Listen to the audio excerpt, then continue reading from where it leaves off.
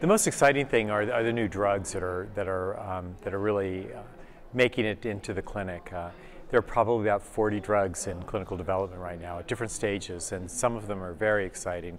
And hopefully we'll have a new drug soon. Well, I think we're understanding a lot more about the complexity, but also the approaches to improve treatment. And I've never seen so many opportunities and approaches that are likely going to really make a difference for patients as new treatments are studied and approved.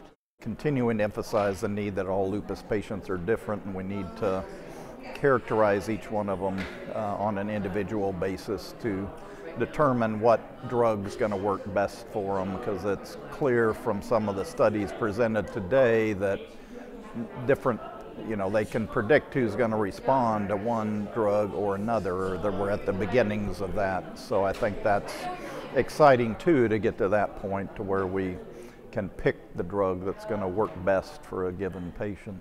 If you don't know the disease mechanism, you don't know where to put in your efforts to fight the disease. So in that area, I think there's really much coming up. So much has happened within the last years in that area.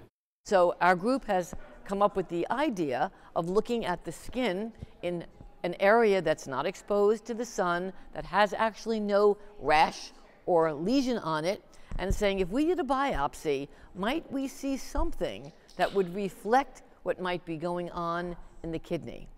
And so we are actually doing such studies, isolating cells from the skin of patients who have a history or have active lupus nephritis, and asking, are those skin cells delivering a message that we could look at and possibly even monitor, maybe even not necessarily replace the kidney biopsy, but be important adjunct information so that maybe we don't have to biopsy someone again.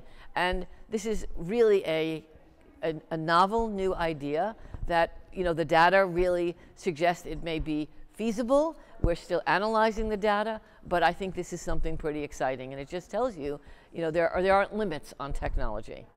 The best technologies and the best brains and the best science is really being focused on the problem of lupus, and I think that they can look forward to novel discoveries and then new therapies and better outcomes for patients over the course of their lifetime, their experience with the disease. So I think it's a very hopeful time.